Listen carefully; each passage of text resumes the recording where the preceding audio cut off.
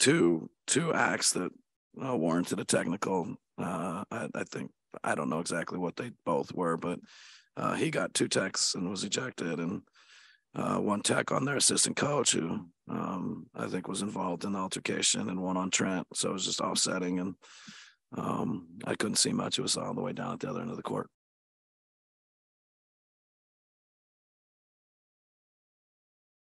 I mean, Brook's a big dude, so I think when you see that kind of happen, it's like, all right, not like he needs our help. He's, I mean, he's big, he's strong. It's not like he needs our help. He probably get taken on the whole team, but really just having his back.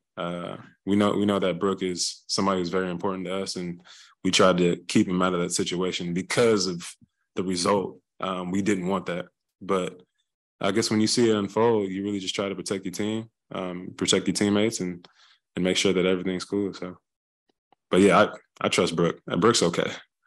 Brook's all right. If he went to wrestle or box or something, I'd be afraid of him.